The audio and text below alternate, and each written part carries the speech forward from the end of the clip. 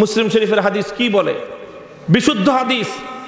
রাসূল সাল্লাল্লাহু আলাইহি ওয়াসাল্লাম যখন বয়ান করতেন, ইশতাদ্দা গাযাবুহু ওয়া আলা সাউতুহু কান্নাহু মুনজিরু জাইশিন ইয়াকুল সাব্বাহাকুম ওয়া মাসসাকুম।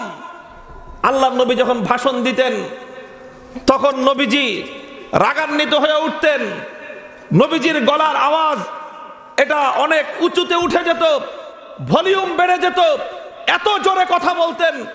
কান্নাহু মুনজিরু জাইশিন, কান্নাহু মুনজিরু জাইশিন, যেন আল্লাহর নবী একটি সেনাবাহিনীকে কমান্ড করছেন। বয়ান এভাবেই দেওয়া সুন্নত। নিজের সামনে যারা থাকবে, একজন সেনাপ্রধান তার সেনাবাহিনীর সদস্যদেরকে যেভাবে কমান্ড করে, বয়ানের মঞ্চে বসে, মসজিদের মিম্বরে বসে মুসল্লিদেরকে সেইভাবে কথা বলা হলো সুন্নত। আজ সেই নবীর দিন, সেই নবীর দিন, আজ সেই নবীর আদর্শ এত সহজ হয়ে গেল। শুধু মিসওয়াক করে আর শুধু মিলাদ শরীফে মিষ্টি খেয়ে আমরা নবীর সুন্নতের হক আদায় করে দিতে চাই। দুঃখ লাগে, আফসোস লাগে। ও নবীর উম্মত আশিকানে মুহাম্মদ আরবি, ও গো আল্লাহর নবীর আশিকরা, ওঠো ওঠো, তোমরা জিন্দা হও, জাগ্রত হও, শপথ গ্রহণ করো আমার নবীর ইজ্জতের হেফাজত করবার জন্য। যে নবী আমাদের জন্য পেটে পাথর বেঁধেছিলেন, আমরা সেই নবীর ইজ্জতের হেফাজত করবার জন্য কল্লা দিতে রাজি আছি, কল্লা কাটাইতে রাজি আছি। আসসালামু আলাইকুম ওয়া রাহমাতুল্লাহ।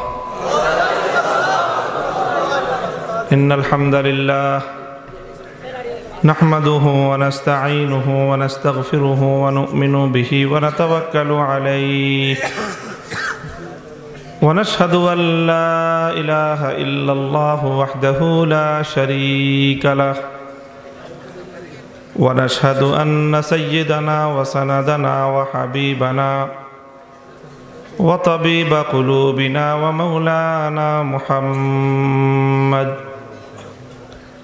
الذي أرسله الله إلى كافة الناس بشيرا ونذيرا وداعيا إلى الله بإذنه وسراجا منيرا. أما بعد فأعوذ بالله من الشيطان الرجيم. بسم الله الرحمن الرحيم. هو الذي أرسل رسوله بالهدى ودين الحق ليظهره على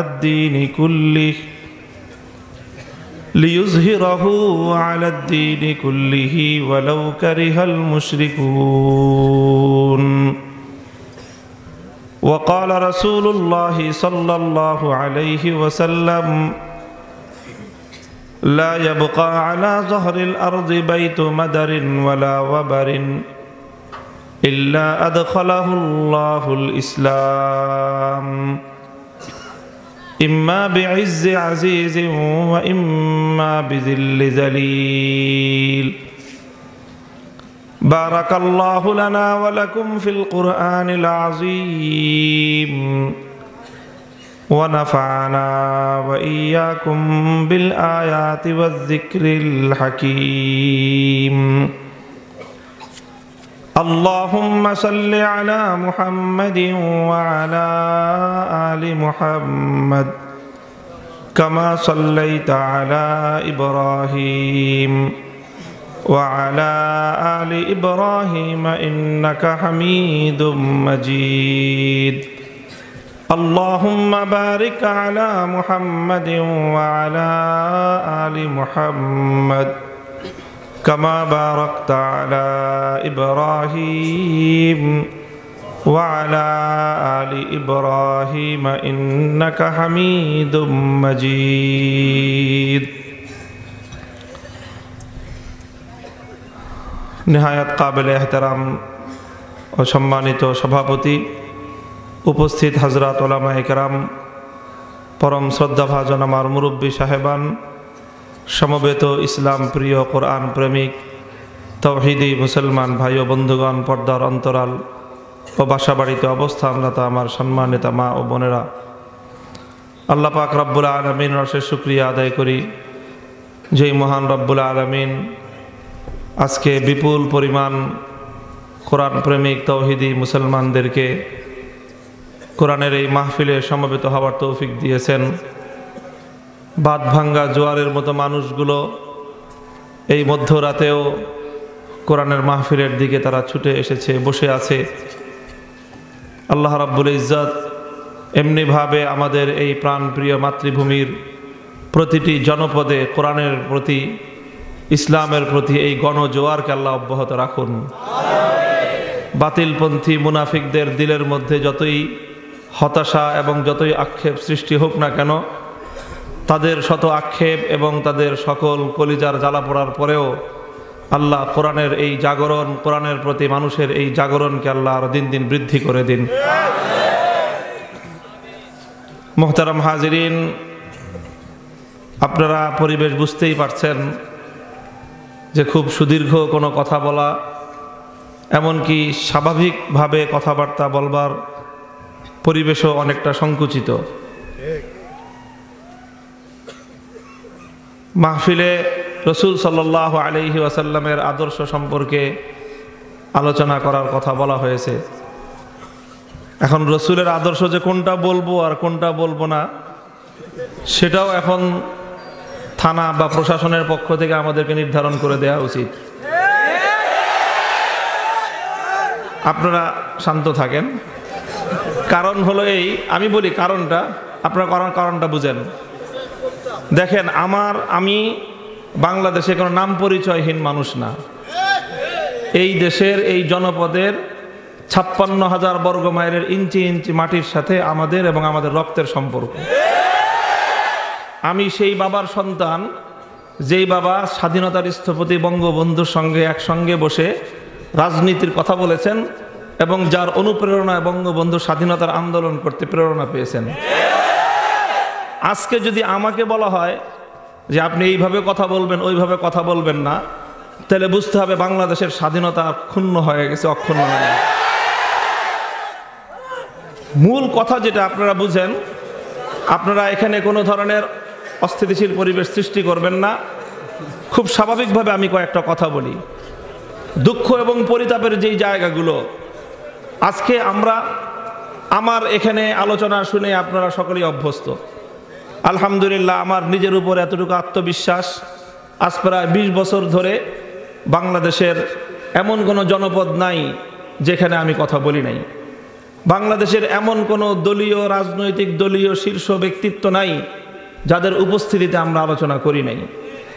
বাংলাদেশের সংবিধান, বাংলাদেশের রাষ্ট্র, সরকার এবং আমার দেশের সংবিধান, এই সব কিছু স্টাডি করে কোথায় কতটুকু কথা বলা যাবে সেটা শিক্ষা অর্জন করে তারপরে আমরা মঞ্চে কথাবার্তা বলি। দেখেন, সুন্নতের কথাই বলি। আমি যে সমস্ত মাহফিলগুলোতে আলোচনা করে থাকি, আলহামদুলিল্লাহ আমাদের দেশে বিভিন্ন ধরনের গ্রুপিং আছে। ধর্মীয় মহলগুলোর মধ্যে নানা ধরনের বিরোধ আছে। আজ পর্যন্ত আমার কোনো মঞ্চে, আমার কোনো মাহফিলে উস্কানিমূলক কোনো কথা, যেই কথার পরে এলাকায় কোনো ধরনের উত্তেজনা সৃষ্টি হতে পারে অথবা মুসলমানদের দুই পক্ষের মধ্যে বিরোধ তৈরি হতে পারে, এমন কোনো কথা আমার দুই ঠোঁটের মধ্যখান দিয়ে উচ্চারিত হয়নি। বরং আমি কথা বলি, ঐক্যের কথা বলি। মুসলমানরা যেন পারস্পরিক ক্ষুদ্র ভেদাভেদ ভুলে গিয়ে আজ সমস্ত মুসলমান যেন ঐক্যবদ্ধ হয়ে অন্যায় এবং অসত্যের বিরুদ্ধে রুখে দাঁড়ায়, সে কথা আমি বলি। আমি শুধু আমার দেশের উম্মতে মুসলিমার ঐক্যের কথাই বলি না, আমি আহ্বান জানাই, আজ সারা পৃথিবীব্যাপী মুসলমানদের উপর যে জুলুম নির্যাতন চলছে, আজকে মুসলমানদেরকে যেভাবে সারা দুনিয়ার কুফরি শক্তি, অন্যায় এবং অসত্যবাদীরা যেভাবে মুসলমানদেরকে নির্মূল করবার জন্য তারা সুপরিকল্পিতভাবে ষড়যন্ত্র পরিচালনা করছে, সেই ষড়যন্ত্রের বিরুদ্ধে বিশ্ব মুসলিমকে, গোটা দুনিয়ার 57টি মুসলিম রাষ্ট্রপ্রধান এবং 57টি রাষ্ট্র এবং মুসলিম জাতিগুলোকে এক জায়গায় বসার এবং রুখে দাঁড়াবার জন্য আমরা আহ্বান জানাই। আমার কথা হলো ঐক্যের কথা, আমাদের কথা হলো জাগরণের কথা, আমাদের কথা হলো মুসলমানদের অন্তরের মধ্যে সুপ্ত ইমানের মধ্যে আবার নতুন করে একটু জাগরণ তৈরি করা। এখন এই কথা যদি আমি মুসলমানদেরকে জাগতে বলি তাহলে আমাকে কথা জোরেই বলতে হবে। জাগরণের কথা তো আস্তে বলা যায় না, আমাকে তো আল্লাহর নবীর সুন্নত অনুযায়ী কথা বলতে হবে নাকি? আমি যদি কথা বলি আল্লাহর নবী কিভাবে কথা বলতেন আমাকে সেই আদর্শ অনুসরণ করতে হবে। আমি যদি ইসলামের মাহফিলে বসে, কোরআনের মাহফিলে বসে আল্লাহর নবীর সুন্নতের আদর্শ মোতাবেক বয়ান করতে না পারি, সেই মাহফিল করার দরকার কি? হাদিস খুলুন, মুসলিম শরীফের হাদিস। রাসূল আকরাম সাল্লাল্লাহু আলাইহি ওয়াসাল্লাম কিভাবে বয়ান করতেন? আল্লাহর নবী যখন বয়ান করতেন তখন নবীজির অবস্থাটা কি হতো? মুসলিম শরীফের হাদিসের কিতাব, এই হাদিসের কিতাব নিয়ে কারো কোনো দ্বিমত নেই। হানাফি, মালিকি, শাফিঈ, হাম্বলি, সুন্নি, ওয়াহাবি, সালাফি, মাযহাবি, লা মাযহাবি, কেউ এ কথা বলতে পারবে না যে মুসলিম শরীফের হাদিস মানি না। বলবার কোনো সুযোগ কোনো ইমানদারের নাই। মুসলিম শরীফের হাদিস কি বলে? বিশুদ্ধ হাদিস। রাসূল সাল্লাল্লাহু আলাইহি ওয়াসাল্লাম যখন বয়ান করতেন, ইশতাদ্দা গাযাবুহু ওয়া আলা সাউতুহু কান্নাহু মুনজিরু জাইশিন ইয়াকুল সাব্বাহাকুম ওয়া মাসসাকুম। আল্লাহর নবী যখন ভাষণ দিতেন তখন নবীজি রাগান্বিত হয়ে উঠতেন। নবীজির গলার আওয়াজ এটা অনেক উঁচুতে উঠে যেত, ভলিউম বেড়ে যেত, এত জোরে কথা বলতেন। কান্নাহু মুনজিরু জাইশিন, কান্নাহু মুনজিরু জাইশিন, যেন আল্লাহর নবী একটি সেনাবাহিনীকে কমান্ড করছেন। বয়ান এভাবেই দেওয়া সুন্নত। নিজের সামনে যারা থাকবে, একজন সেনাপ্রধান তার সেনাবাহিনীর সদস্যদেরকে যেভাবে কমান্ড করে, বয়ানের মঞ্চে বসে, মসজিদের মিম্বরে বসে মুসল্লিদেরকে সেইভাবে কথা বলা হলো সুন্নত। এখন বলেন, যারা আমরা মিলাদ পড়ি আর যারা পড়ি না, আল্লাহর নবীর মোহাব্বত আছে কিনা? মিলাদ কেমনে পড়বেন, দাঁড়ায় পড়বেন না শুয়ে পড়বেন, সেটা আপনাদের ব্যাপার। ওই বিষয়ে আমি কোনোদিন আলোচনা করিও না এবং এটা আমার আলোচনার টপিক না। এই ধরনের বিষয়গুলো নিয়ে মুসলিম সমাজের মধ্যে বিরোধ সৃষ্টি করা আমি কোনোদিনও পছন্দ করি না, আমার বাবাও পছন্দ করতেন না। আমার কথা হলো, এর চেয়ে আরো বড় বিষয় রয়ে গেছে। যেই সমাজের মধ্যে বয়ানের সময় আল্লাহর পয়গম্বরের সুন্নতের আদর্শের অনুসরণ করলে বয়ানের উপর নিষেধাজ্ঞা জারি হয়, সেই সমাজের মধ্যে সমস্ত বিরোধ ভুলে গিয়ে গোটা উম্মতে মুসলিমা ঐক্যবদ্ধ হও নবীর প্রেমে।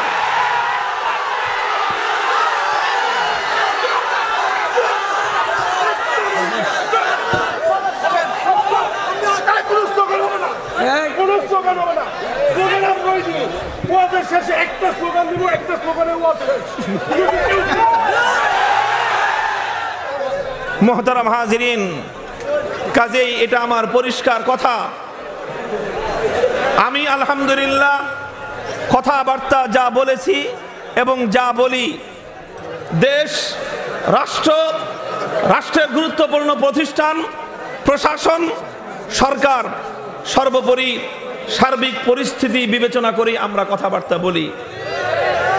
আমার কথা শুনেন, বাংলাদেশে মন্ত্রী পরিষদের অধিকাংশ সদস্যদের নাম আমি বলতে পারবো, যাদেরকে পাশের চেয়ারে বসে আমি বয়ান করি।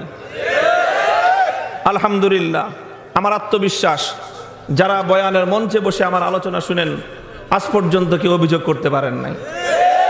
হ্যাঁ, অভিযোগ তৈরি হয় এক শ্রেণীর মানুষের মধ্যে, যারা বয়ান শুনবার জন্য মাহফিলে আসে না, যারা বয়ান শুনবার জন্য মঞ্চে আসে না, অন্য কোথাও বসে থাকে, হয়তো গল্প করে, আড্ডা মারে, অথবা তাদের অন্য কোনো ফাংশন থাকে। সেই সমস্ত লাল নীল পানির ফাংশনে বসে আমাদের কথাগুলো যখন শুনে, দূর থেকে শুনে যে অনেক জোরে জোরে আওয়াজ হচ্ছে, দূর থেকে শুনে অনেক জোরে জোরে আওয়াজ হচ্ছে, ওই জোরে আওয়াজ শুনে তারা মনে করে এই হুজুর মনে হয় সাংঘাতিক কোনো মারাত্মক কথা বলতেছে। কথার বিষয়বস্তু শুনে না, শুধু কথার আওয়াজ শুনে তারা বিভ্রান্ত হয়। আমি ওই সকল ভাইদেরকে বলবো, আপনারা আমার কথা শুনেন। আমার প্রত্যেকটা কথা রেকর্ড হয়, আমাদের প্রত্যেকটি কথা রেকর্ড হয়। প্রতিটি রেকর্ড বাংলাদেশের প্রশাসনের হাতে যায়, গোয়েন্দা সংস্থার হাতে যায়। গোয়েন্দাদের মাধ্যমে আমাদের কথাগুলো রাষ্ট্রের সর্বোচ্চ নিরাপত্তার যারা বিশ্লেষক এবং যারা নিরাপত্তা রক্ষাকর্মী আছেন তাদের কাছ পর্যন্ত আমাদের প্রতিটি বয়ান মূল্যায়ন হয়। আলহামদুলিল্লাহ, স্বাধীনতার পক্ষে, স্বাধীনতার জন্য, দেশের জন্য, শান্তি শৃঙ্খলা রক্ষা করবার জন্য আমাদের বয়ানগুলো বিভিন্ন জায়গায় আইন শৃঙ্খলা রক্ষাকারী বাহিনীদের সামনে পর্যন্ত আদর্শ অনুসরণীয় হিসাবে স্বীকৃতি পায়। কাজেই কথা হলো ওই জায়গাটাতে যে ওলামায়ে কেরাম মঞ্চে যখন কথা বলবেন, তারা কি শুধু সুর দিয়ে মিহি সুরেই কথা বলবেন? তারা কি শুধু নরম সুরেই কথা বলবেন? না, তারা আল্লাহর পয়গম্বরের সুন্নতের আদর্শের অনুসরণে তারা উচ্চ কণ্ঠে কথা বলবেন? সেটা আগে সিদ্ধান্ত নেন আপনারা আগে সেটা সিদ্ধান্ত নেন। আপনারা আপনাদের প্রশাসনের সাথে বসেন, আপনাদের এমপি সাহেবের সাথে আলোচনা করেন এবং আপনাদের থানার ওসির সাথে জিজ্ঞাসা করেন মাহফিলের মধ্যে সুন্নত মোতাবেক আমাদেরকে কথা বলতে দিবেন কিনা। যদি বলতে দেন উচ্চ কণ্ঠে কথা বলবো। রাজনৈতিক লিডাররা যতটা জোরে কথা বলে ওলামায়ে কেরাম তার চেয়ে জোরে কথা বলবে, এটাই সুন্নত। যদি এটার খেলাফ সুন্নত কেউ প্রমাণ করতে পারেন, বয়ান করা বন্ধ করে দেব আমি। মুহতারাম হাজিরিন, কাজেই আমি আমার অবস্থান, আমার কথা, আমার বক্তব্য পরিষ্কার করলাম যে আসলে বিভ্রান্তিটা কোত্থেকে হয়। বিভ্রান্তিটা হয় হলো যখন আলোচনার বিষয়বস্তু না শোনা হয়, দূর থেকে শুধু সাউন্ড শুনে আতঙ্কিত হয়ে পড়ে অনেকে। আল্লাহু আকবরের ধ্বনি শুনে অনেকের বুকের মধ্যে কম্পন সৃষ্টি হয়ে যায়। সমস্যাটা হলো এই জায়গায়। এই জন্য এই ভাই সুন্দর বলেছে, আপনারা ভাই স্লোগান দেন না। স্লোগান দেন আপনারা আর মনে করে যে আমি উত্তেজনা সৃষ্টি করেছি। আরে মুসলমানদের দিলের মধ্যে আল্লাহর বড়ত্বের কথা উচ্চারিত হলে তো স্লোগান উঠবেই, আল্লাহু আকবরের ধ্বনি তো প্রতিধ্বনিত হবেই। আসমান আর জমিনের মধ্যে আল্লাহু আকবরের ধ্বনিতে গোটা পৃথিবী প্রকম্পিত তো হবেই। আর সেই প্রকম্পনের ব্যবস্থা তো আপনারাই করে দেবেন। এই প্রকম্পনের ব্যবস্থা তো আমার রাষ্ট্র করেছে, এই প্রকম্পনের ব্যবস্থা তো আমার সরকার করে দিয়েছে। আমাদের দেশের সবচেয়ে বড় রাষ্ট্রীয় স্থাপনা একটা আন্তর্জাতিক বিমানবন্দর, নাম রেখে দিয়েছেন হযরত শাহজালাল আন্তর্জাতিক বিমানবন্দর। এই দেশ থেকে একবার বের হওয়ার সময় হযরত শাহজালালের নাম উচ্চারণ করতে হয়, দেশের মধ্যে ঢুকবার সময় আরেকবার হযরত শাহজালালের নাম পড়তে পড়তে বাংলাদেশে ঢুকতে হয়। ঢাকা থেকে ফ্লাই করে অন্য যে কোনো জায়গায়, যে কোনো জেলায় যেতে হলে আমাদেরকে হযরত শাহজালালের নাম পড়ে যেতে হয়। আবার ঢাকায় ঢুকবার সময় হযরত শাহজালালের নাম পড়ে বিমানবন্দর দিয়ে ঢুকতে হয়। যখনই আমরা হযরত শাহজালালের নাম এভাবে বারবার উচ্চারণ করি, আর যখন দেখি নির্বাচন আসলেই দলমত নির্বিশেষে আমাদের নেতা নেত্রীরা সব হযরত বাবা শাহজালালের দরবারে যায়, তখন তো আমরা এটাই তাদের কাছ থেকে শিক্ষা পাই যে তোমরাও হযরত শাহজালালের আদর্শের অনুসরণ করো।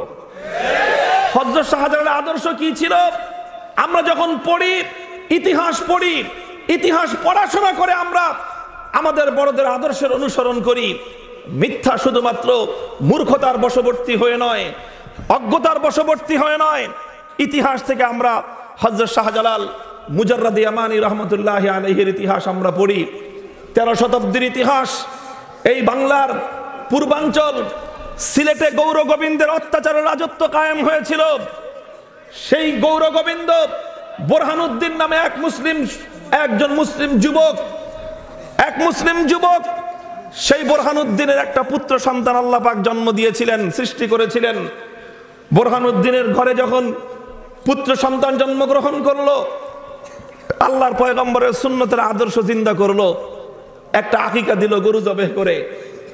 গরু জবেহ করবার আকিকা দেওয়ার পর গৌর গোবিন্দ জানতে পারলো যে বোরহানুদ্দিন গৌর গোবিন্দের রাজত্বের মধ্যে গরু জবেহ দিয়েছে।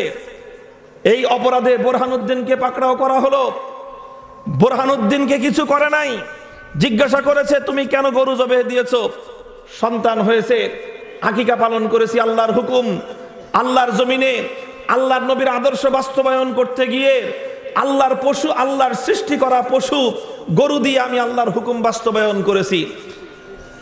এই কথা শুনবার পর গৌর গোবিন্দ বুরহানুদ্দিনের শিশুপুত্র সন্তানকে ধরে নিয়ে তার বাবার সামনে ধারালো তরবারি দিয়ে দ্বিখণ্ডিত করে হত্যা করেছিল। ইতিহাস সকলেই জানে।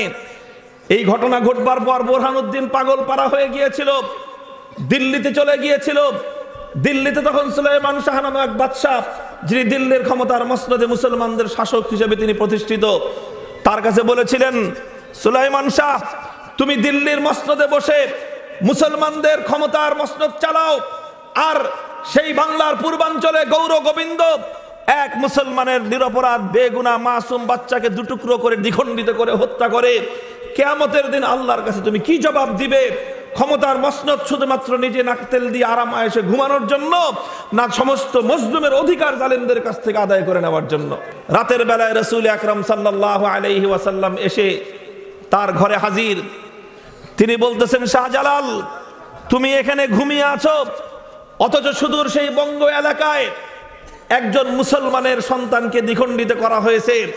ওঠো, ঘুম থেকে যাও, সেখানে উঠে অত্যাচারের কবর রচনা করো, জালিমের তখতাউস উল্টে দাও, মানুষের অধিকার তুমি কায়েম করো। শাহজালাল মুজাররদি ইয়ামানি রহমতুল্লাহি আলাইহি আল্লাহর পয়গম্বরের স্বপ্নযোগে নির্দেশ প্রাপ্ত হয়ে ঘুম থেকে জাগরণ করে সুদূর ইয়ামান থেকে রওনা করলেন বঙ্গ এলাকার দিকে। রাস্তার মধ্যে তার ভক্ত শিষ্য সাগরিদ তার সঙ্গে জুটতে আরম্ভ করলেন। 360 জন ভক্ত শিষ্য মুরিদ নিয়ে শাহজালাল মুজাররদি ইয়ামানি তিনি যখন বাংলাদেশের ঢাকার প্রান্তের সেই সোনারগাঁয়ে এসে পৌঁছলেন, সেখানে এসে দেখেন দিল্লি থেকে বাহিনী রওনা করেছে। কোথায়? সিলেটের দিকে। দুটো গ্রুপ একত্রিত হলেন। সেকান্দার শাহ বাদশাহ শাহজালাল মুজাররদি ইয়ামানির কাছে নেতৃত্বের ভার তুলে দিলেন। তিনি গেলেন সিলেটের সুরমা নদীর তীরে, গিয়ে দেখলেন তাদের আগমনের সংবাদ পেয়ে গৌর গোবিন্দ সিলেটের সুরমা নদীর সমস্ত নৌকা, সমস্ত নৌযানগুলোকে সেখান থেকে সরিয়ে দিয়েছে। একটা ডিঙ্গি নৌকা পর্যন্ত সেখানে ছিল না।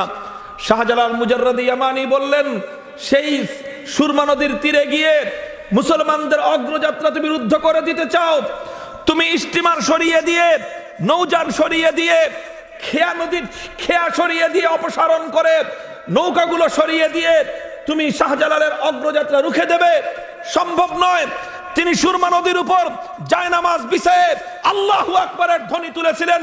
জায়নামাজ বিছিয়ে সুরমা নদী পার হয়ে যখন ভোর প্রত্যুষে শাহজালাল মুজাররদি ইয়ামানি আল্লাহু আকবারের ধ্বনি দিয়েছিলেন, তিনি যখন আল্লাহর বড়ত্বের জয়গান গেয়েছিলেন, তার সেই তাকবীরের ধ্বনি দিতে রাজা গৌর গোবিন্দ অত্যাচারীর তার রাজপ্রাসাদের মধ্যে এমন কম্পন তৈরি হয়েছিল যে গৌর গোবিন্দ পেছন দরজা দিয়ে পালিয়ে যেতে বাধ্য হয়েছিল। মুহতারাম হাজিরিন, শাহজালাল মুজাররদি ইয়ামানি রহমতুল্লাহি আলাইহির জীবন থেকে আমরা তো সে তাকবীরের স্লোগানই শিখতে পাই। যদি তাকবীর ধ্বনি বন্ধ হয়, তাহলে আমাদের জাতীয় বিমানবন্দরের নামটা পরিবর্তন করে দেন। কথা ঠিক না বেঠিক? এই পরিবর্তন তো এজন্যই করা হয়েছে, শাহজালালের নামে জাতীয় স্থাপনার নাম তো এজন্যই করা হয়েছে যেন এ জাতির প্রতিটি সন্তান শাহজালাল মুজাররদি ইয়ামানির কাছ থেকে আল্লাহু আকবারের ধ্বনি দেওয়ার চেতনা শিখতে পায়।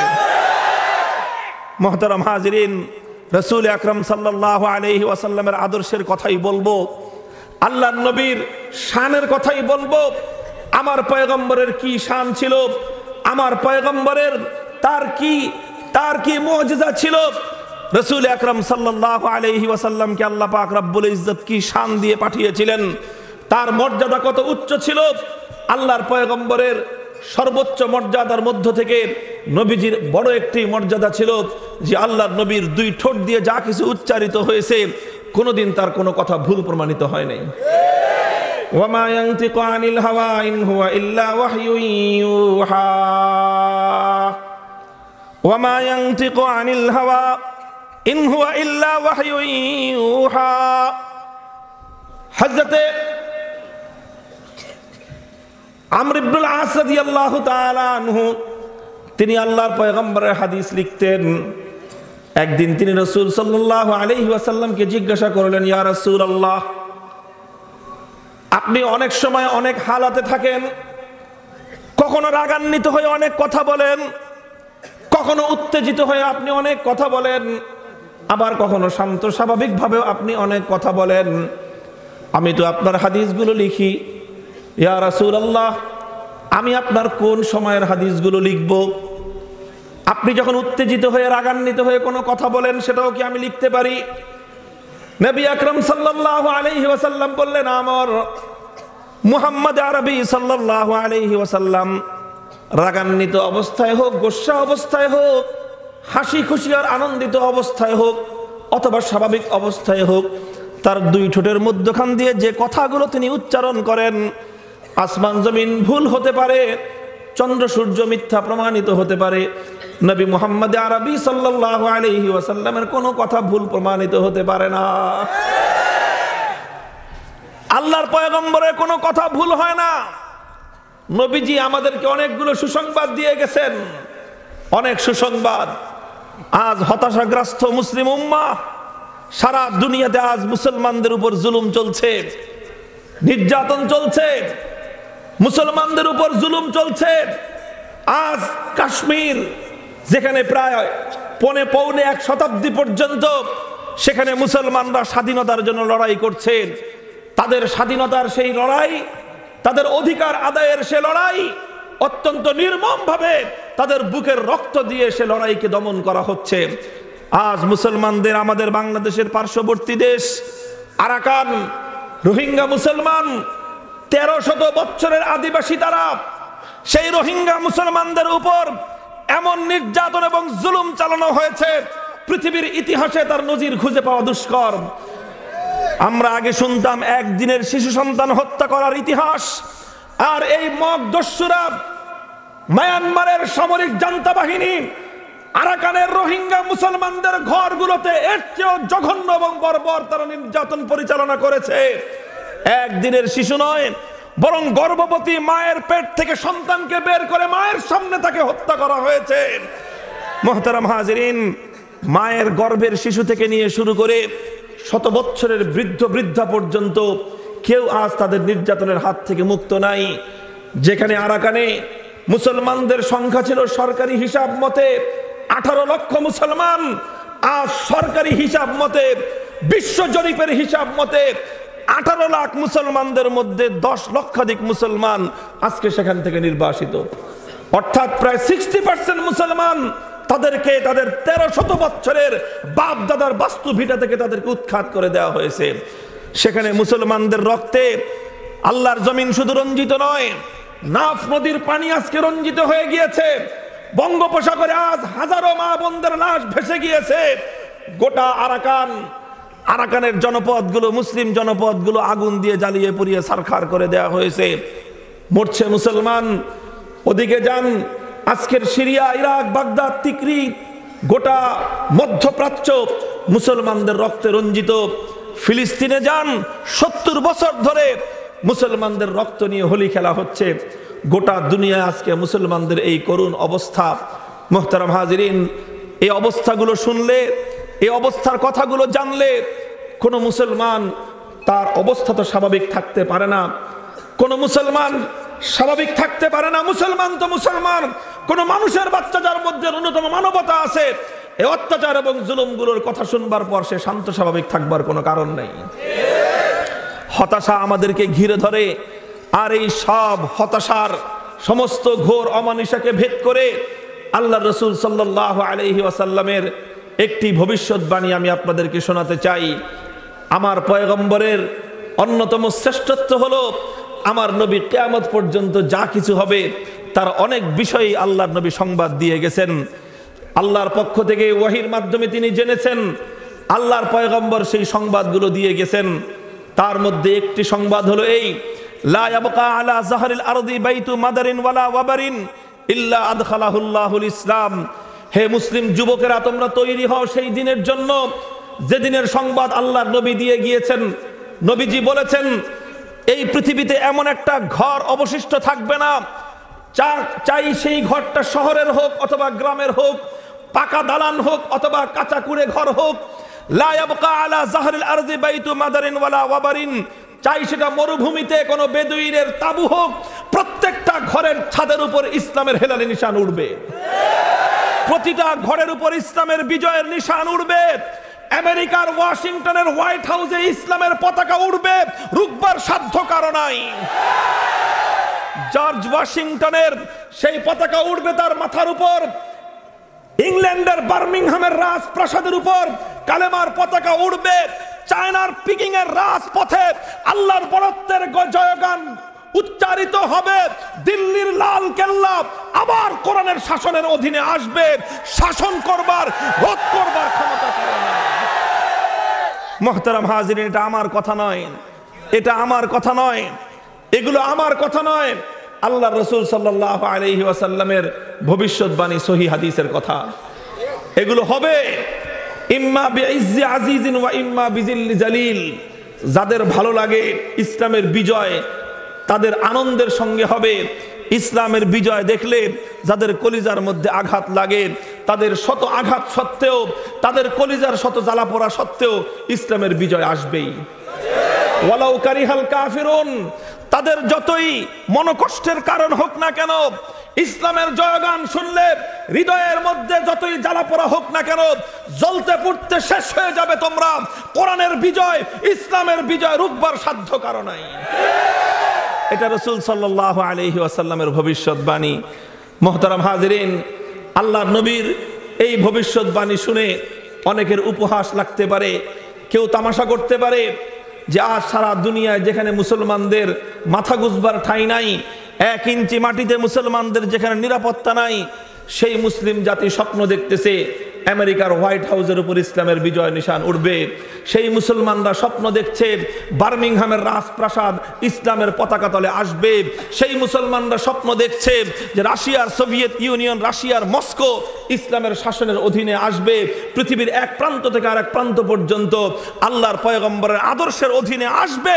পৃথিবীতে আর কোনো আদর্শ থাকবে না, একমাত্র মুহাম্মদ আরবির আদর্শ মোতাবেক সারা দুনিয়া চলবে ইনশাআল্লাহ। মুহতারাম হাজিরিন, এই কথা শুনে অনেকের কাছে উপহাস, অনেকের কাছে হাসির পাত্র হই আমরা যে এই সব কথা এটা কোনোদিন সম্ভব? আমরা বলবো দোস্ত, রাসূল সাল্লাল্লাহু আলাইহি ওয়াসাল্লামের ভবিষ্যৎবাণী শুধু এগুলোই নয়, আল্লাহর নবী এরকম আরো অনেক কথা বলেছিলেন। ইতিহাস বলে যখন রাসূল সাল্লাল্লাহু আলাইহি ওয়াসাল্লাম মক্কায় ছিলেন, আল্লাহর নবী তখন মক্কায় ইসলাম গ্রহণ করবার অপরাধে সাহাবায়ে কেরামের উপর নজিরবিহীন নির্যাতন চলছিল। ওই অবস্থায় রাসূল সাল্লাল্লাহু আলাইহি ওয়াসাল্লাম যখন মক্কায় ছিলেন, মক্কায় কোরআনের এক আয়াত অবতীর্ণ হলো, সূরাতুর রহমানের পূর্ববর্তী সূরা সূরাতুল কমর। সেই সূরার মধ্যে আমার আল্লাহ নবীজিকে জানিয়ে দিলেন সাইয়ুহজামুল জামউ ওয়া ইউওয়াল্লুনাদ দুবুর, সাইয়ুহজামুল জামউ ওয়া ইউওয়াল্লুনাদ দুবুর। এই আয়াত তখন নাজিল হয়। আল্লাহ পাক ঘোষণা দিলেন কুরাইশরা পরাজিত হবে, ওরা পালিয়ে যেতে বাধ্য হবে, ইসলামের বিজয় উঠবেই ইনশাআল্লাহ। এই কথাটা তখন নাজিল হলো যখন মক্কার মধ্যে মুসলমানদের উপর নজিরবিহীন নির্যাতন চলে, যখন দয়ার নবী, মানবতার নবী মুহাম্মদ আরবি সাল্লাল্লাহু আলাইহি ওয়াসাল্লাম পবিত্র বাইতুল্লাহর সামনে নামাজে দাঁড়ালে আবু জাহালরা পেছন দিক থেকে এসে গলায় গামছা বেঁধে আল্লাহর নবীকে শ্বাসরোধ করে হত্যা করবার ষড়যন্ত্র করত। যখন আল্লাহর নবী সেজদায় লুটিয়ে পড়লে উকবা ইবনে আবি মুআইতরা বিশাল উটের ভুঁড়ি এনে রাসূল সাল্লাল্লাহু আলাইহি ওয়াসাল্লামের মাথার উপর ফেলে দিয়ে নবীজিকে শ্বাসরোধ করে হত্যার ষড়যন্ত্র করত। যখন মক্কার মাটিতে হযরতে বেলাল হাবশী রাদিয়াল্লাহু তাআলা আনহু ইসলাম গ্রহণ করবার অপরাধে উমাইয়া ইবনে খালাফ বেলাল হাবশীকে মরুভূমির মধ্যে চিৎ করে বুকের উপর পাথর চাপা দিয়ে রাখত। আর ওই অবস্থায় বেলাল হাবশীর কণ্ঠ থেকে উচ্চারিত হতো আহাদ আহাদ, একত্ববাদের ঘোষণা উচ্চারিত হতো। যখন খাব্বাব ইবনুল আরাত রাদিয়াল্লাহু তাআলা আনহু ইসলামের কালেমা পড়বার অপরাধে তাকে মক্কার দুরাচাররা অত্যাচার করে জুলুম করে জ্বলন্ত আগুনের কয়লার উপর শুইয়ে রাখত। খাব্বাব রাদিয়াল্লাহু তাআলা আনহুর শরীর থেকে রক্ত এবং মাংসগুলো ক্ষয়ে ক্ষয়ে সেই আগুনের উপর পড়তো, আগুনের কয়লাগুলো নিভে যেত। যখন হযরত ইয়াসির রাদিয়াল্লাহু আনহুকে শুধুমাত্র ইসলাম গ্রহণ করবার অপরাধে মক্কার দুরাচাররা দুই উটের সঙ্গে ওনার দুই পা বেঁধে দুই উটকে দুই দিকে হাঁকিয়ে দিয়ে দ্বিখণ্ডিত করে হত্যা করেছিল, যেই সময় হযরত সুমাইয়া রাদিয়াল্লাহু তাআলা আনহা ইসলাম গ্রহণ করবার অপরাধে আবু জাহাল মক্কার মাটিতে হযরত সুমাইয়ার লজ্জাস্থান দিয়ে বর্ষা নিক্ষেপ করে নির্মমভাবে ওনাকে শহীদ করেছিলেন। যখন মুসলমানরা মক্কার মাটিতে ইসলাম গ্রহণ করেছে এই কথাটুকু পর্যন্ত প্রকাশ করবার সাহস পেত না। যখন মুসলমানরা জীবন রক্ষা করবার জন্য কেউ হাবাসায় হিজরত করে, কেউ মদিনার পানে হিজরত করবার প্রস্তুতি গ্রহণ করে, যখন মক্কাতে মুসলমানরা এতটুকু জীবনের নিরাপত্তা পায় না, মুসলমানরা এতটুকু ধর্মীয় স্বাধীনতা যখন ভোগ করতে পারে না, যখন মুসলমানদের উপর মক্কার কুরাইশদের এমন নিরঙ্কুশ আধিপত্য কায়েম ছিল, এমন জুলুমের রাজত্ব তারা বর্বর রাজত্ব তারা প্রতিষ্ঠিত করেছিল, সেই সময় আল্লাহর কোরআন ঘোষণা করেছিল সাইয়ুহজামুল জামউ ওয়া ইউওয়াল্লুনা দুবুর, তোমাদের এই অত্যাচারের দিন ঘনিয়ে আসছে, তোমাদের এই জুলুমের দিন ঘনিয়ে আসছে, বেশি দিন আর যাবে না। এই বেলাল, এই খাব্বাব, এই আম্মার বিন ইয়াসির, এই সমস্ত দুর্বলদের হাতে হে মক্কার অত্যাচারীরা তোমাদের নির্মম পরাজয়ের বরণ করতে হবে। আল্লাহর নবীর এই কথা শুনে, কোরআনের এই বাণী শুনে সেদিন মক্কার কুরাইশরা উপহাসের হাসি হেসেছিল। কয় দেখো মুহাম্মদ বলে কি, আজকে ওরা নিজেদের ব্যক্তি পরিচয় দিতে পারে না আমাদের ভয়ে, ওদের কোরআন নাকি বলে যে অতি অল্প দিনের ব্যবধানে সাইয়ুহজামু, মানে অল্প কয়েক দিনের মধ্যেই ওরা নাকি বিজয়ী হবে, আমরা নাকি পরাজিত হব। কত বড় গাজাখোর! এইভাবে বলে মুসলমানদেরকে উপহাস করেছিল মক্কার কুরাইশরা। আজকের ইতিহাস কি বলে? কোরআনের এই আয়াত নাজিল হওয়ার পর 5 বছর অতিক্রান্ত হওয়ার আগে নাই, কোরআনের এই আয়াত অবতীর্ণ হওয়ার পর 5 বছর অতিক্রান্ত হওয়ার আগে নাই, আল্লাহর নবী মদিনায় হিজরত করেছেন। মাত্র একটা বছর অতিক্রান্ত হলো। দ্বিতীয় হিজরির রমজান মাসের 17 তারিখ মক্কার কুরাইশদের সঙ্গে 1000 দুর্ধর্ষ সশস্ত্র মক্কার কুরাইশদের সঙ্গে 313 জন নিরস্ত্র নিরন্ন অসহায় মুসলমানদের বদরের জিহাদ সংগঠিত হয়েছিল। ওই জিহাদে আবু জাহাল, উতবা, শাইবা, উকবা ইবনে আবি মুআইত, ওয়ালিদ ইবনে মুগীরা সহ সমস্ত অত্যাচারীরা তারা ধ্বংসপ্রাপ্ত হয়েছিল। বেলাল হাবাসির হাতে উমাইয়া ইবনে খালাফের পতন ঘটেছিল। বদরের মাটিতে ইসলামের বিজয়ের নিশান উড্ডীন হয়েছিল। সেদিন প্রমাণ হয়ে গিয়েছে আল্লাহর কোরআন যা বলে তার একটা কথা কোনোদিন ভুল প্রমাণিত হতে পারে না। রাসূল সাল্লাল্লাহু আলাইহি ওয়াসাল্লাম হিজরত করে মদিনায় চলে গেলেন। 5ম হিজরি সনের ঘটনা। আল্লাহর নবীর কাছে সংবাদ আসলো কুরাইশরা বিশাল বাহিনী তৈরি করেছে, বহুজাতিক বাহিনী গঠন করেছে। মক্কার আরবের সমস্ত বড় বড় দুর্ধর্ষ কওম জাতিগুলোকে নিয়ে তারা একটা জাতি গঠন করলো, বহুজাতিক বাহিনী। সেই বাহিনী গঠন করে তারা রওনা করেছে মদিনার দিকে। উদ্দেশ্য হলো ইসলামের মার্কাজ সোনার মদিনাটাকে তারা ধ্বংস করে দিবে, সোনার মদিনাকে ওরা তছনছ করে দিবে, ইসলামের অস্তিত্বকে ওরা বিলুপ্ত করে দিবে। এই পরিকল্পনা নিয়ে 15,000-এর বিশাল বাহিনী নিয়ে মক্কার কুরাইশ এবং আরবের অন্যান্য জাতিগুলো সোনার মদিনার দিকে যাত্রা শুরু করলো। সংবাদ অবগত হয়ে গেলেন আল্লাহর নবী, জানতে পারলেন এই বিশাল বাহিনী আসছে মদিনা দখল করবার জন্য। নবীজি সাহাবায়ে কেরামকে নিয়ে পরামর্শে বসলেন। প্রত্যেকটি কাজে আল্লাহর নবীর বড় সুন্নত ছিল পরামর্শ করা। ওয়াশাবিরহুম ফিল আমর, তিনি নবী ছিলেন, তিনি পয়গম্বর ছিলেন, এরপরও তার বড় আদর্শ ছিল সঙ্গীদের সঙ্গে পরামর্শ করা, মশওয়ারা করা। আল্লাহর নবী সাহাবীদেরকে নিয়ে বসে পড়লেন মশওয়ারা করতে, কি করা যায়। সালমানে ফারসি রাদিয়াল্লাহু তাআলা আনহু বয়োজ্যেষ্ঠ সাহাবী, উম্মতের মধ্যে সবচেয়ে প্রবীণ যিনি ছিলেন বয়সে, সালমান ফারসি পরামর্শ দিলেন, ইয়া রাসূলুল্লাহ, আমার মাথায় একটা বুদ্ধি আসছে। কি বুদ্ধি? এখন আমরা মদিনা শহরকে হেফাজত করতে হবে, এটাই হলো ইসলামের রাজধানী, এটাই হলো মুসলমানদের মার্কাজ। কোনোভাবেই এই মার্কাজকে হাতছাড়া করা যাবে না, এটাকে রক্ষা করতে হবে। কিভাবে রক্ষা করব? তিনি বললেন, ইয়া রাসূলুল্লাহ, আমার বুদ্ধি হলো যেটা আমাদের পারস্য দেশে যেই সিস্টেম চলে, আপনি গোটা মদিনায় প্রবেশ যে পথ যেখান দিয়ে মানুষ ঢুকতে পারে সেই জায়গাটা দিয়ে খাল খনন করে দেন, খন্দক খনন করেন। নবীজির পরামর্শটা পছন্দ হলো, বললেন যে হ্যাঁ ঠিক আছে, এটাই পরামর্শ, এটাই সিদ্ধান্ত। মদিনার পূর্ব থেকে পশ্চিম প্রান্ত পর্যন্ত গোটা মদিনার উত্তর দিকটাতে খন্দক খনন করা হবে। নবীজি নিজ হাতে ম্যাপ আঁকলেন যে কোন দিক দিয়ে খালটা খনন করা হবে। ইতিহাস লেখে 3.5 মাইল লম্বা একটা খাল খনন করবার সিদ্ধান্ত আল্লাহর নবী দিলেন। 3.5 মাইল লম্বা খাল, ওদিক দিয়ে শত্রুরা কিন্তু রওনা হয়ে গেছে মদিনাকে দখল করবার জন্য। তখন আল্লাহর নবী সিদ্ধান্ত নিচ্ছেন খাল খনন করবার।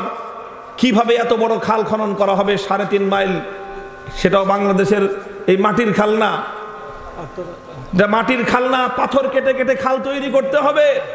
সেই পাথর কাটবে কে? কোনো কামলা নাই, কোনো ড্রেজার মেশিন নাই যে মেশিন দিয়ে তুমি কেটে ফেলবা, হাতে কাটতে হবে। আল্লাহর নবী সাহাবীদেরকে ভাগ করলেন ছোট ছোট গ্রুপে, প্রতি 10 জন করে একটা গ্রুপ তৈরি করলেন, ছোট ছোট জামাত। প্রতি 10 জনকে আল্লাহর নবী দায়িত্ব দিলেন যে তোমরা 10 গজ করে খাল খনন করবা। 10 জন মিলে 10 গজ খাল খনন করবে। কতটুকু গভীর? এতটা গভীর হবে খাল যেন একজন মানুষ নামলে সহজে উঠতে না পারে। এতটা প্রশস্ত হবে যেন একটা ঘোড়া লাফ দিয়ে খালটা পার হতে না পারে। আর লম্বা হবে কত? 3.5 মাইল। খাল খনন করা হলো মা বাইনা আইরিলা সাউরিন। 10 জন করে খাল খনন করতে আরম্ভ করলো। এই খাল খননকারী কারা ছিল? অধিকাংশ সাহাবী যারা ছিলেন তারা ছিলেন দরিদ্র, তারা ছিলেন দিনমজুর। তারা প্রতিদিন পয়সা উপার্জন করতেন মেহনত করে, মিনতি খেটে মদিনার বাজারে বাজারে পয়সা উপার্জন করতেন। সারাদিন মিনতি খাটবার পর, কামলা দেওয়ার পর যে পয়সা উপার্জিত হতো সেটা দিয়ে বাজার সদাই করলে পরের দিন ঘরে রান্না হতো। এই ছিল অধিকাংশ সাহাবীদের অবস্থা।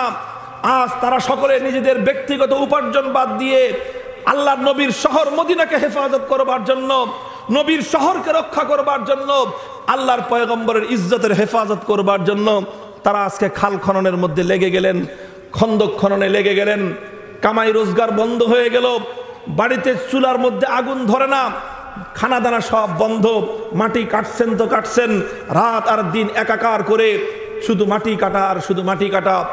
এই অবস্থায় তাদের মধ্যে ক্ষুধা এবং অনাহার এমন অবস্থায় পৌঁছে গেল যে এমন দিন আসলো যে সারা দিনে এক মুঠো ভাত, এক টুকরো রুটি অথবা সামান্য একটু ছাতু পর্যন্ত তাদের ভাগ্যে জুটে না। দিনের পর দিন কেটে যায়, একটা খেজুর পর্যন্ত খেতে তাদের ভাগ্যে জুটে না। ওই অবস্থায় সাহাবায়ে কেরাম কি করবেন? মাটি তো কাটতেই হবে, খন্দক তো খনন করতেই হবে, শত্রুরা তো ঘাড়ের উপর নিঃশ্বাস ছাড়ছে।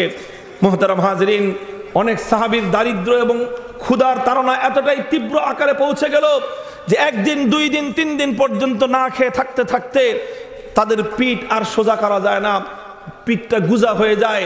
কিন্তু মাটি তো কাটতেই হবে। তখন সাহাবায়ে কেরাম পেটের মধ্যে পাথর বাঁধলেন, পেটে পাথর বাঁধলেন যেন আল্লাহর দ্বীনের জন্য, সোনার মদিনাকে হেফাজত করবার জন্য, নবীর শহরকে রক্ষা করবার জন্য প্রয়োজনে পেটে পাথর বেঁধেছেন, তবুও মাটি কাটা তারা বন্ধ করেন নাই। এরপরও যখন অসহ্য লাগছে, সাহাবায়ে কেরাম আর যন্ত্রণা সহ্য করতে না পেরে কোন সাহাবী আল্লাহর নবীর কাছে আসলেন যে নবীজির কাছে গিয়ে যন্ত্রণার কথা ব্যক্ত করি। নবীজির কাছে গিয়ে তারা নিজের কাপড় তুলে ধরলেন।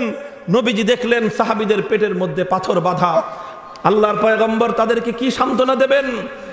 নবীজির কাছে কোনো সান্ত্বনার বাণী ছিল না। আল্লাহর নবী কি সান্ত্বনা দেবেন, কি কথা বলবেন তাদেরকে? ক্ষুধা এবং যাতনা তাদের এই তীব্র পর্যায় পর্যন্ত পৌঁছেছে। আর কোনো উপায় না পেয়ে, কোনো কথা ভাষা দিয়ে তাদেরকে সান্ত্বনা দিতে না পেরে শেষ পর্যন্ত দিনের নবী, রাহমাতে দু আলম, দো জাহানের বাদশা নবী মুহাম্মদ আরবি হাবিবে কিবরিয়া, মাহবুবে কিবরিয়া নবী মুহাম্মদ আরবি সাল্লাল্লাহু আলাইহি ওয়াসাল্লাম নিজের পেটের উপর থেকে নিজের চাদর সরিয়ে দিলেন। সাহাবায়ে কেরাম দেখলেন যে আমরা তো ক্ষুধার তাড়নায় আমাদের পেটের মধ্যে একটা করে পাথর বেঁধেছি, রহমতের নবী, দয়ার নবী নিজের পেটের ক্ষুধা নিবারণ করবার জন্য, নিজের পেটের যন্ত্রণাকে সামাল দেওয়ার জন্য একটা নয়, আমার নবীর পেটে 2টো পাথর বাঁধা। মুহতারাম হাজিরিন, আজ সেই নবীর দিন, সেই নবীর দিন, আজ সেই নবীর আদর্শ এত সহজ হয়ে গেল। শুধু মিসওয়াক করে আর শুধু মিলাদ শরীফে মিষ্টি খেয়ে আমরা নবীর সুন্নতের হক আদায় করে দিতে চাই। দুঃখ লাগে, আফসোস লাগে। ও নবীর উম্মত আশিকানে মুহাম্মদ আরবি, ও গো আল্লাহর নবীর আশিকরা, ওঠো ওঠো, তোমরা জিন্দা হও, জাগ্রত হও, শপথ গ্রহণ করো আমার নবীর ইজ্জতের হেফাজত করবার জন্য। যে নবী আমাদের জন্য পেটে পাথর বেঁধেছিলেন, আমরা সেই নবীর ইজ্জতের হেফাজত করবার জন্য কল্লা দিতে রাজি আছি, কল্লা কাটাইতে রাজি আছি।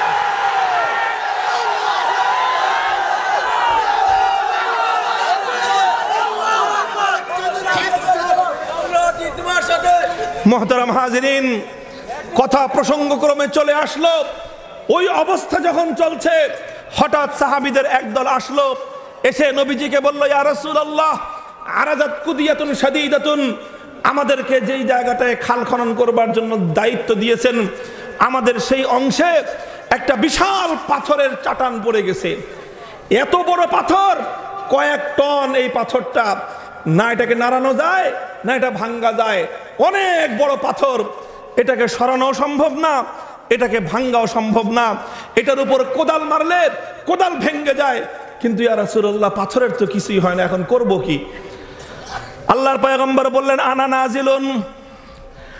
নাজিলুন, তোমরা অপেক্ষা করো, স্বয়ং আমি নবী মুহাম্মদ আরবি সাল্লাল্লাহু আলাইহি ওয়াসাল্লাম ওই পাথরের সমস্যার সমাধান করবার জন্য আমি আসতেছি, তোমরা ওয়েট করো, অপেক্ষা করো।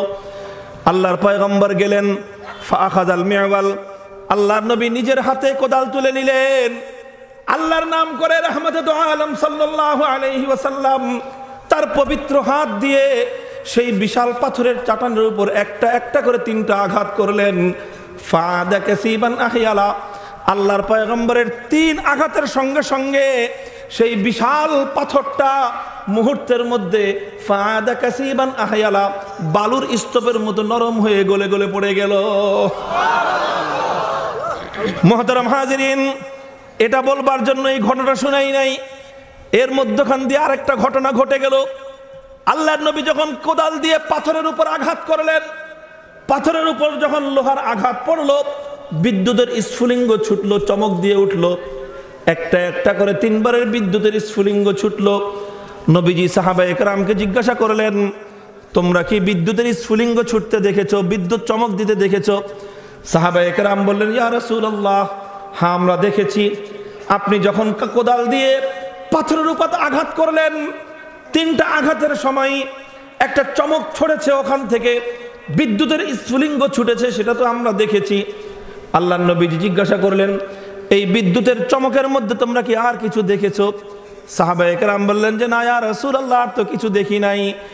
এবার আল্লাহর নবী বললেন, আমি যখন প্রথমবার ওই পাথরের উপর আঘাত করলাম, তখন যে একটা চমক তৈরি হলো, ওই চমকের মধ্যে আল্লাহ পাক রব্বুল ইজ্জত আমাকে সেই সুদূর মাদায়েনের বিশাল বিশাল শুভ্র শুভ্র সাদা সাদা রাজপ্রাসাদগুলো আল্লাহ আমাকে দেখিয়েছেন। দ্বিতীয়বারের বিদ্যুতের চমকের মধ্যে আল্লাহ পাক রব্বুল আলামিন আমাকে কাইসার, কিসরা, সেই যে পারস্য সম্রাট, সেই পারস্য সম্রাটের সাম্রাজ্যের রাজপ্রাসাদগুলো আল্লাহ পাক আমাকে দেখিয়েছেন।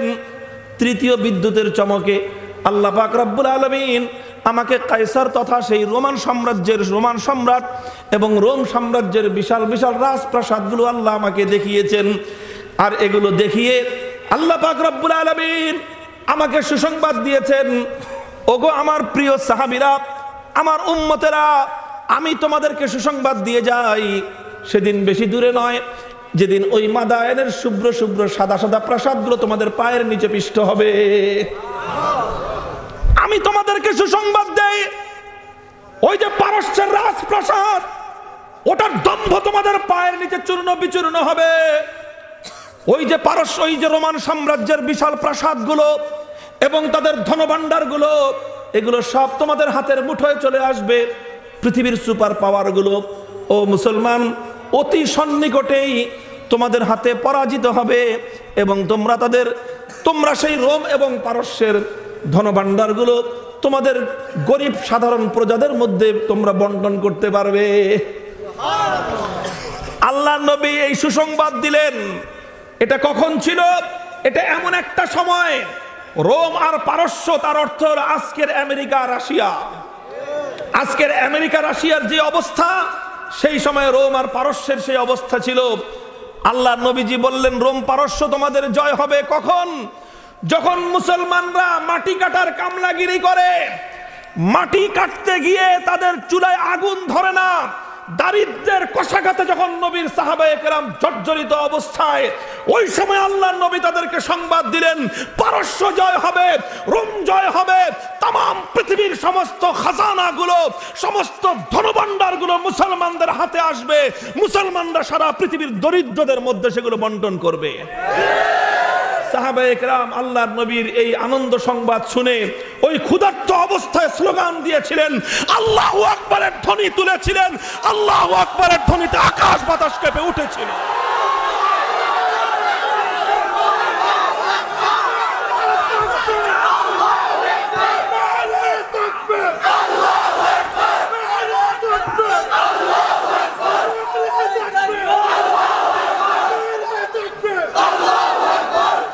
মুহতারাম হাজিরিন, যখন এই কথাটা গোটা মদিনায় ছড়িয়ে পড়লো, মদিনা শরীফে যখন এই কথা ছড়িয়ে পড়লো যে মুহাম্মদ তার সাথীদেরকে রোম আর পারস্য জয়ের স্বপ্ন দেখায়, মুনাফিকরা হাসাহাসি করতে আরম্ভ করলো।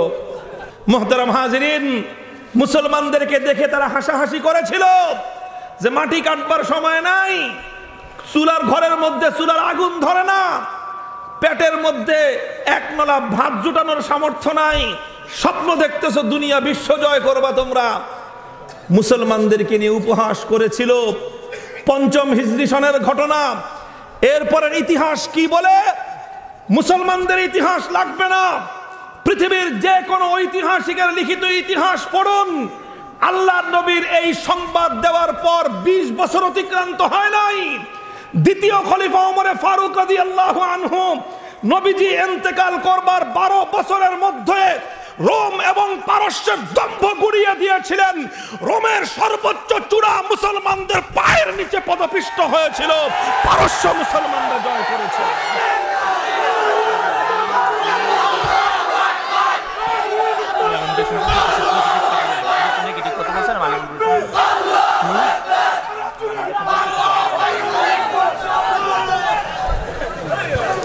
মুহতারাম হাজিরিন, বলতেছিলাম এগুলো কেন বললাম?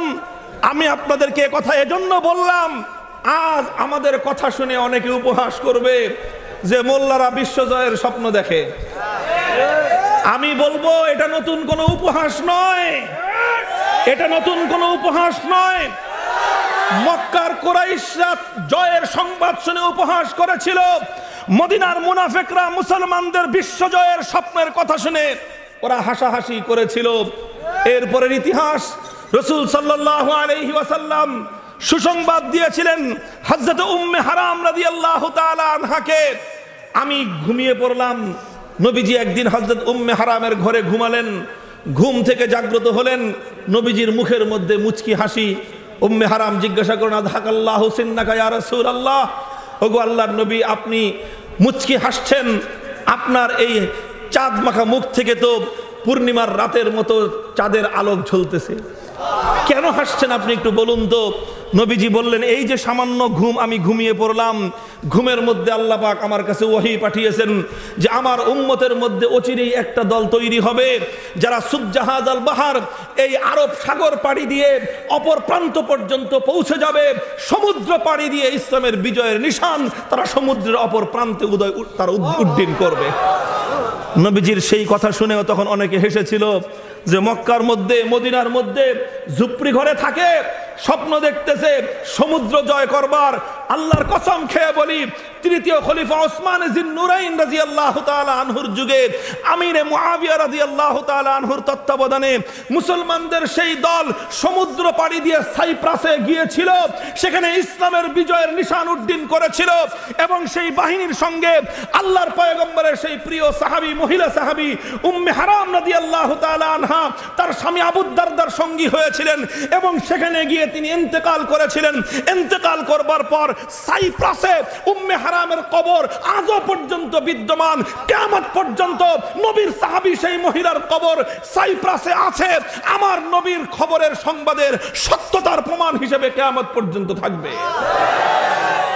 নবীজি সংবাদ দিয়েছিলেন, নিয়ামাল জাইশু ওয়া নিয়ামাল আমির, আমার উম্মতের একটা দল হবে যারা সুদূর কুস্তুনতুনিয়া পর্যন্ত যাবে এবং সুদূর কুস্তুনতুনিয়া ইসলামের বিজয়ের নিশান উড্ডীন করবে। কুস্তুনতুনিয়া কোনটা? আজকের যেটা ইস্তাম্বুল, আজকের তুরস্কের যে রাজধানী, নবীজি বলেছিলেন ওটাও বিজয় হবে, তুরস্কেও ইসলাম কায়েম হবে। মুহতারাম হাজিরিন, মুসলমানরা শতাব্দীর পর শতাব্দী চেষ্টা করেছে তুরস্ক জয় করবার জন্য। তুর্কি জাতি দুর্ধর্ষ জাতি, সাহসী জাতি, ওরা বীর পুরুষ জাতি, সহজে ওদেরকে জয় করা যায় নাই। কিন্তু আলহামদুলিল্লাহ, তুর্কিরা যতই দুর্ধর্ষ হোক না কেন, আমার নবী যেহেতু সুসংবাদ দিয়েছেন, নবীর সুসংবাদ মিথ্যা হতে পারে না। সারা দুনিয়া মিথ্যা হতে পারে, আমার নবীর কথা সত্য বলেই প্রমাণ হবে। 825 হিজরিতে সুলতান মুরাদ দ্বিতীয়, মুরাদে সানির ঘরে একটা সন্তান জন্ম নিল। ইতিহাস বলে যার নাম ছিল সুলতান মুহাম্মদ বিন মুরাদ আল ফাতেহ। 825 হিজরিতে জন্ম নিল। 857 হিজরিতে মাত্র 22 বছর বয়সে সুলতান মুহাম্মদ আল ফাতেহ তার নেতৃত্বে ইস্তাম্বুল অভিযান চলল। তুরস্কের দম্ভ গুড়িয়ে দিয়ে ইস্তাম্বুল জয় করা হলো। কুস্তুনতুনিয়ার রাজপ্রাসাদের উপর আমার নবীর বিজয়ের নিশান উড্ডীন হয়েছিল। আমার নবী যতগুলো কথা বলে গেছেন, প্রত্যেকটি কথা অক্ষরে অক্ষরে বাস্তবায়িত হয়েছে। আর একটা কথা শুধু বাকি আছে আমার নবীর বাস্তবায়িত হতে, সেটা হলো এই, লা ইয়াবকা আলা যাহরিল আরদি বাইতু মাদারিন ওয়ালা ওয়াবারিন ইল্লা আদখালাহুল্লাহুল ইসলাম। আমার নবী বলে গেছেন, পৃথিবীর কোন জনপদ অবশিষ্ট থাকবে না, 1 ইঞ্চি মাটি থাকবে না, সারা দুনিয়ায় আল্লাহর কোরআন বিজয়ী হবে, সারা দুনিয়ায় কোরআনের রাজ কায়েম হবে ইনশাআল্লাহ।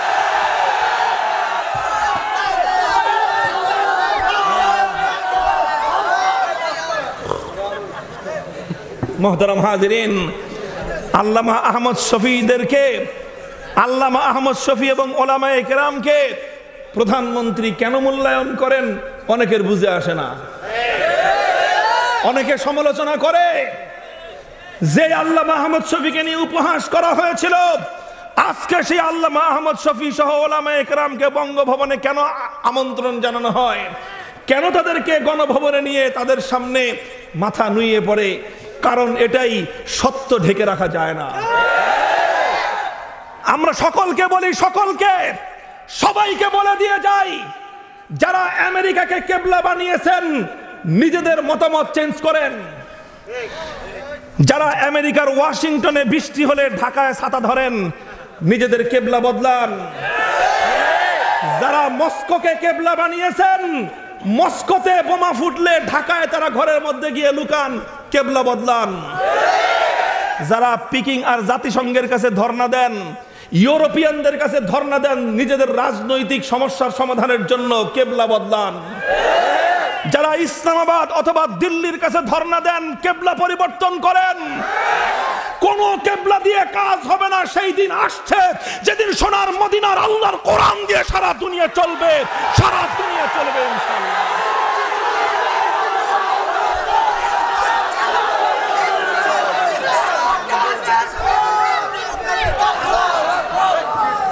মুহতারাম হাজিরিন,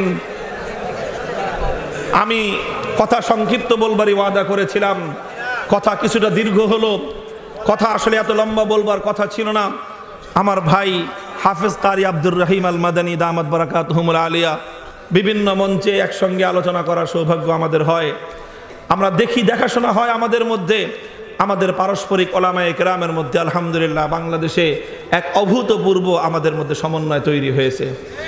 ইনশাআল্লাহ ওলামায়ে কেরামের এই সমন্বয়টা যদি সকল মত এবং পথের আলেমদের মধ্যে হয়ে যায়, তাহলে বাংলাদেশে যার যা কিছু করতে হয় ওলামাদের কাছ থেকে পারমিশন নিয়েই করতে হবে।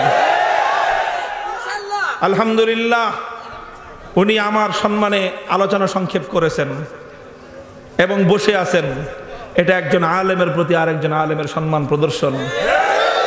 সম্মান দিতে শিখেন, আপনিও সম্মান পাবেন। কথা ঠিক না বেঠিক? ঘন্টার পর ঘন্টা ওয়াজ করি, বাংলাদেশের বিভিন্ন অঞ্চলের অনেক বর্তমান সরকারেরও বাঘা বাঘা বড় বড় নেতৃবৃন্দ আমাদের আলোচনা শুনবার জন্য বসে থাকেন। তারা আমাদের আলোচনা শুনেন, বুঝবার চেষ্টা করেন। আমাদের আলোচনাগুলো থেকে তাদের জন্য অনেক সংশোধনের মেসেজ থাকে। তারা সেই মেসেজগুলো নিয়ে তাদের প্রধানমন্ত্রীর কাছে পৌঁছান এবং তারা সেখান থেকে তাদের জন্য অনেক ভালো উপাদান খুঁজে পান। আলহামদুলিল্লাহ, আমার বক্তব্য শুনে 2500-এর এমপি, মাননীয় এমপি জনাব নজরুল ইসলাম বাবু সাহেব আমার সঙ্গে ফোনে কন্ট্যাক্ট করেন। আমরা যখন কেউ আমাদেরকে সম্মান করে, আমরা তাকে সম্মান আরো 1 ডিগ্রি বাড়িয়ে দেই। আলহামদুলিল্লাহ, মানুষের প্রতি ভালোবাসা, আল্লাহ পাক যাদেরকে দুনিয়াতে সম্মান দিয়েছে তাদের প্রতি সম্মান প্রদর্শন করতে আমাদের এতটুকু কার্পণ্য নেই। কিন্তু একটা কথা বলে রাখি, স্বাধীন বাংলাদেশে আপনাদের যেরকম অধিকার রয়েছে, প্রতি ইঞ্চি মাটিতে আমারও অধিকার রয়েছে। কোরআনের কথা বলবার জন্য কারো পারমিশন নিয়ে কথা বলতে হবে, সেই পোদ্দারি এবং সেই খবরদারি করাটা ঠিক নয়। কথা শুনবেন, কোনো কথায় আপত্তি থাকলে প্রচলিত আইন আছে, আদালত আছে, সেখানে লড়াই করবার জন্য আমরা প্রস্তুত। রাষ্ট্রবিরোধী কোনো কথা আমরা বলি না। আলহামদুলিল্লাহ, সকলের প্রতি উদাত্ত আহ্বান, আসুন দেশটাকে সামনের দিকে এগিয়ে নিয়ে যেতে হলে এই দ্বন্দ্ব এবং সংঘাত দূর করতে হবে। যেই বাস্তবতা আপনার প্রধানমন্ত্রী বুঝেছে, সেই বাস্তবতা আপনাকেও বুঝতে হবে। বাঁশের চেয়ে কঞ্চি বড় হয়ে গেলে সমস্যা বেড়ে যায়। প্রধানমন্ত্রী আমাদেরকে আপ্যায়ন করে, আর আপনারা যদি আমাদের সঙ্গে বিরোধ রাখেন, রাজনীতি করতে পারবেন না করতে। আগামী দিনে বলে যাই, আপনারা রাজনীতির কোনো কথা তো আমি বলবো না এবং আমাদের কথা বলবার দরকারও নাই। তবে একটা কথা আমরা বলবো, বাংলাদেশে আওয়ামী লীগ, বিএনপি, জাতীয় পার্টি রাজনৈতিকভাবে কারো সঙ্গে আমাদের দহরম মহরম নাই, কারো সঙ্গে বিরোধ নাই। তবে একটা কথা, কিছু চিহ্নিত লোক আছে যারা ওলামা বিদ্বেষী, কিছু চিহ্নিত লোক আছে যারা ইসলাম বিদ্বেষী, হাসানুল হক ইনুদের মতো, রাশেদ খান মেননদের মতো, এই শ্রেণীর যারা আল্লামা আহমদ শফি এবং বুজুর্গ ওলামায়ে কেরামকে নিয়ে বিভিন্ন দিনের পর দিন, রাতের পর রাত যারা কটাক্ষ করে, আমি তো বলতে চাই, যারা আল্লামা আহমদ শফিকে নিয়ে কটাক্ষ করেছে, তারা আল্লামা আহমদ শফিকে শুধু নয়, প্রধানমন্ত্রীর মুখের উপর তারা চপেটাঘাত করেছে। আজ যখন প্রধানমন্ত্রী আল্লামা আহমদ শফিকে সর্বোচ্চ সম্মান প্রদর্শন করে, হাসানুল হক ইনুর মুখটা যায় কোথায়? কথা ঠিক না বেঠিক? কাজেই বুঝে শুনে কথা বলবেন, বুঝে শুনে কাজ করবেন। চূড়ান্ত কথা হলেই বাংলাদেশে আমরা জাতি, ধর্ম, বর্ণ নির্বিশেষে সম্প্রীতি এবং ভালোবাসার আদর্শ কায়েম করতে চাই। যারা ইসলামের বিরোধিতা করবে, যারা ওলামায়ে কেরামের কণ্ঠরোধ করবার চেষ্টা করবে, এই শ্রেণীর ইসলাম বিদ্বেষীদের ব্যাপারে আগামী নির্বাচনে আপনারা আপনাদের স্বাধীন মতামত ব্যক্ত করবেন। আল্লাহ পাক রব্বুল আলামিন আমার সোনার বাংলাদেশ, স্বাধীন বাংলাদেশ, আমার সোনার মাতৃভূমির প্রতি ইঞ্চি মাটিকে স্বাধীনভাবে গোটা দেশের প্রত্যেকটি স্বাধীন সন্তানকে ভোগ করার তৌফিক দান করুন। প্রত্যেকটি কথা বললাম, রেকর্ড রয়েছে আমাদের কাছে। চ্যালেঞ্জ গ্রহণ করবার মতো হিম্মত নিয়ে এই কথা বলেছি। প্রতিটি কথার জবাবদিহিতা করবার জন্য বাংলাদেশের যে কোনো প্রশাসনের কাছে, যে কোনো আদালতের কাছে আমরা জবাবদিহিতা করতে প্রস্তুত। যদি কারো সাহস হয়, প্রয়োজন মনে করেন, প্রশাসন সহ আমাদের সঙ্গে আলোচনা করবেন। ঠিকানাবিহীন মানুষ শাইখুল হাদিসের সন্তান মামুনুল হক নয়। আল্লাহ পাক রব্বুল আলামিন আপনাদেরকে হিম্মত বৃদ্ধি করে দেন। আজকের এই মাহফিল সুন্দরভাবে বাস্তবায়ন করবার জন্য আপনাদের এই অঞ্চলের অনেক ব্যক্তিবর্গ, বিশেষ করে সরকার দলীয় আওয়ামী লীগের অনেক নেতৃবৃন্দ, তারাও ভূমিকা পালন করেছেন, সামাজিক মুরব্বীরা ভূমিকা পালন করেছেন এবং ধর্ম বর্ণ নির্বিশেষে সকলেই সহযোগিতা করেছেন। সকল ধর্মপ্রাণ মুসলমান, রাজনীতির ঊর্ধ্বে উঠে সব দলের মুসলমানরা এখানে শরীক হয়েছেন। বসেন, একটু বসেন। মুসলমানরা কেউ মুসলমানদের মধ্যে বিভিন্ন ধর্মীয় ইস্যু নিয়ে, বিভিন্ন ধর্মীয় খুঁটিনাটি ইস্যু নিয়ে মারামারি করবেন না। বলেন, মারামারি করবেন না, দ্বন্দ্ব সংঘাত করবেন না। আজ সারা দুনিয়ায় মুসলমানদের রক্ত নিয়ে হোলি খেলছে মুসলমানদের দুশ্মনরা। এখন আমাদের আত্মকলহের সময় নাই। এখন আমাদের খুঁটিনাটি বিরোধ ভুলে গিয়ে ইস্পাত কঠিন দৃঢ়বদ্ধ ঐক্যবদ্ধতা করে তুলতে হবে। ইনশাআল্লাহ সেদিনের জন্য আমাদেরকে প্রস্তুত হতে হবে। যেদিন সারা দুনিয়ায় আমাদের নবী মুহাম্মদ আরবি সাল্লাল্লাহু আলাইহি ওয়াসাল্লামের আদর্শের বিজয় নিশান উঠবে ইনশাআল্লাহ। আল্লাহ রাব্বুল আলামিন আমাদেরকে সেদিন দেখবার তৌফিক দান করেন। ওয়া আখিরু দাওয়ানা আলহামদুলিল্লাহি রাব্বিল আলামিন।